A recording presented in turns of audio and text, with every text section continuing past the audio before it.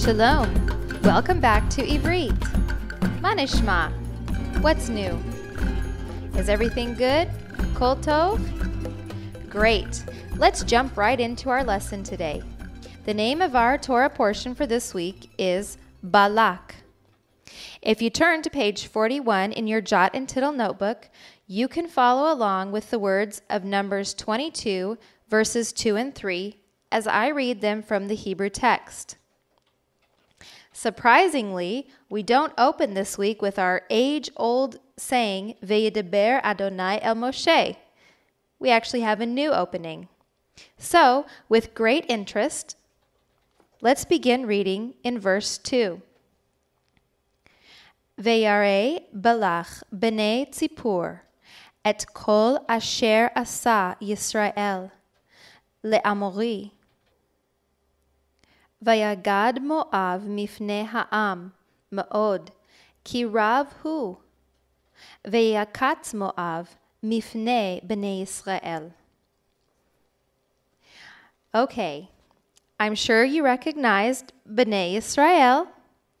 That's good. And we also had in the first line, Balak is Ben Tzipur, the son of Tzipur.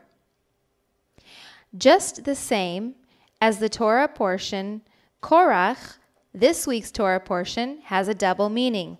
Balak being the name of a man, but also meaning destroyer.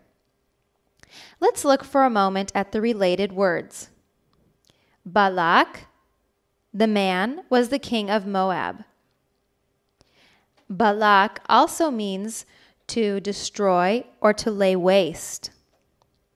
Bilek means to destroy. Bulak means to be destroyed. And then we have a figure of speech. It's not a literal translation. It's a common idiom to teach someone a lesson. You actually teach so-and-so a Balak, which is said in Hebrew, Lelamed et pluni Balak. We will continue our lesson by reading through Numbers 22, verses 2 and 3, line by line. I will leave time for you to repeat after me. Let's begin. Vayira Balak ben Tzipur et kol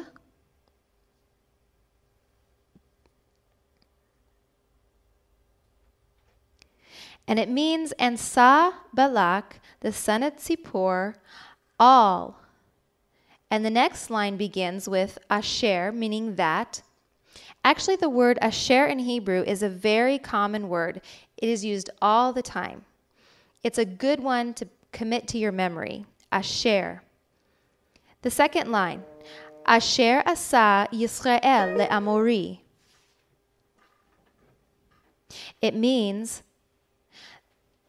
that they did Israel to the Amorites. The third line, Vayagad Moav mifnei ha'am ma'od.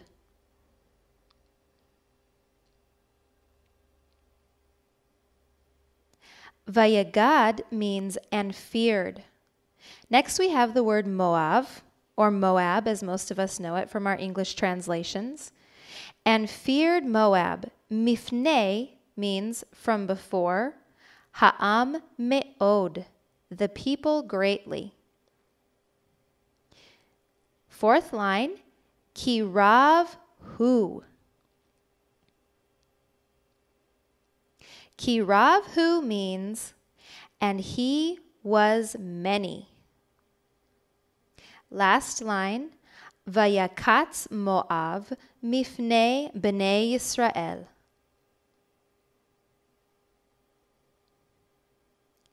The word mifnei literally means from before, or from in the face of. We have learned that a vav in front of any Hebrew word means and. We've also learned that a bet before any Hebrew word can mean in, whereas hey means the. The mem means from. These are the prepositions in the Hebrew language. They stand alone as single Hebrew letters added to words.